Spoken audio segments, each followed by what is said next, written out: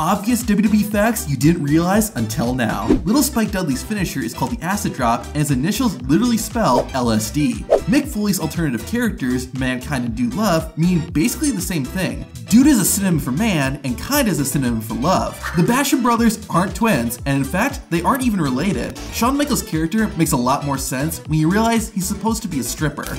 Jimmy and Jay were called the Usos not because of their last names, but because Uso means brother in Samoan. The Big Show's name is a joke about WWE's rival, WCW. WCW had a show that aired on the network TBS, and WCW's slogan was, "Where the big boys play."